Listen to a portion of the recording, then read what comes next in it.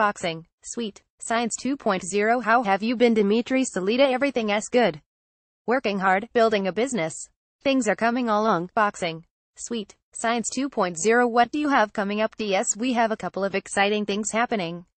We have Yarrail Big Baby Miller fighting November 11, 2017 at Nassau Coliseum in Long Island, New York as a co-feature on HBO Championship Boxing. It's a step up for him in competition and in exposure. Yarrail is one of the few fighters in the sport that talks the talk and fights the best available contenders. November 11th will be another big step on his journey to bringing a heavyweight world title back to Brooklyn, NY. Boxing. Sweet. Science 2.0. That sounds exciting. What's following that? On November 17th, we are co-promoting an event with TGB, a PBC event with Anthony Durrell in Flint, Michigan. It has been our goal to bring consistent world-class boxing to the state of Michigan, which is home to some of the greatest fighters of all time. We've done that with Claressa Shields, and now Anthony Durrell, who is from Flint and is very successful. We had a press conference recently and I was saying people from Detroit are trendsetters. Claressa from Flint is a trendsetter. She is making history for boxing, she is making history for the culture, she is making history for women and the sport altogether. She has an amazing story coming from where she came from and being as successful as she is. Boxing.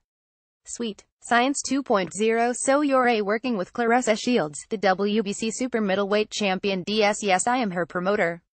Boxing. Sweet. Science 2.0. She is a friend to our page and she follows us on Instagram, as does Anthony Durrell. So what other fighters do you have currently signed to Salita Promotions? We have over 20 fighters.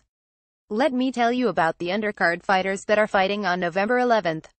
Undefeated New York City police officer Dimash Lightning Niyazov 135 KOs will fight in a 6-round lightweight bout.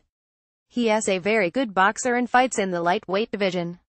Born in Shymkent, Kazakhstan and now residing in Staten Island, NY. Then we have Shojan Orgashev 99 KOs, Uzbekistan's popular 25-year-old four-time who currently trains in Detroit, and he will be making his U.S. debut November 11, 2017.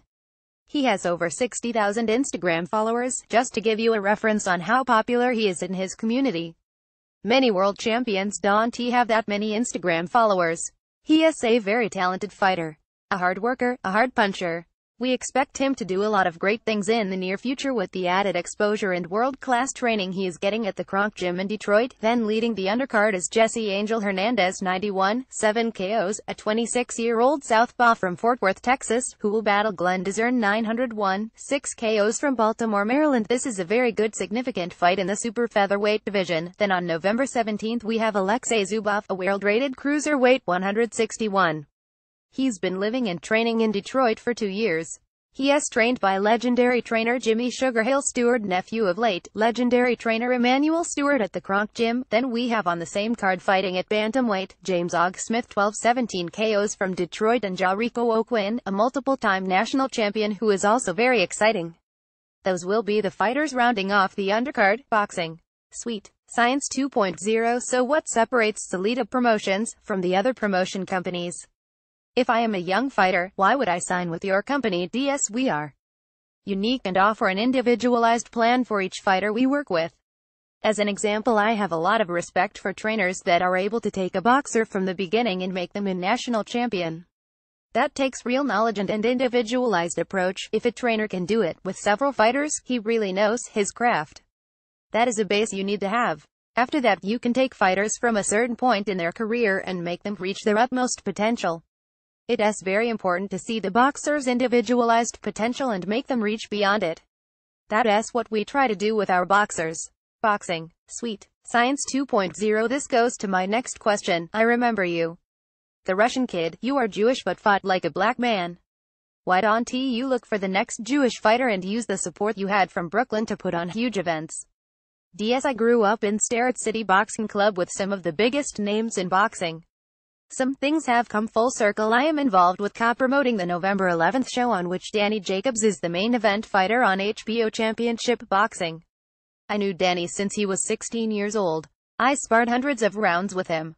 I grew up with Victor Roundtree, Danny's first trainer, Luis Collazo, Curtis Stevens, Monty Barrett, Shannon Briggs. There's a bunch of very talented, exceptional fighters that I grew up with and boxed with. But that is something that just happens by the grace of God. It happened and I learned from all those guys. I've participated in very intense atmosphere, very intense training. Every day 5 p.m. to 8 p.m., it was do or die every day. There was no heat in the gym and there was no air conditioning. It was either very cold or very hot. But in the ring it was always very hot. My family immigrated here from a different county. We were on welfare, food stamps, so socially I felt like the kids that came there from Brownsville, even though I looked different.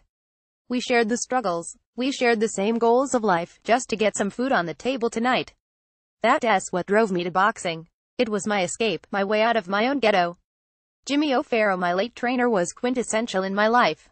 He has taught me things that a kid with my background would have never been able to learn or experience. I was very fortunate enough to learn and experience many things through his eyes, so to say. Jimmy O kind of took me under his wing and adopted me, and he was able to show me life from a different side of the world. But you know, as life goes on and I experience different things, the things that Jimmy taught me, some didn't make sense then, but as you experience certain situations, those lessons become very real. I am very blessed to be able to experience all those things. Starrett City Gym with Jimmy O. I always my eye on the amateur and pro ranks, would definitely like to find an upcoming Jewish boxer, and I am sure there will be a new star on the way up soon. Boxing.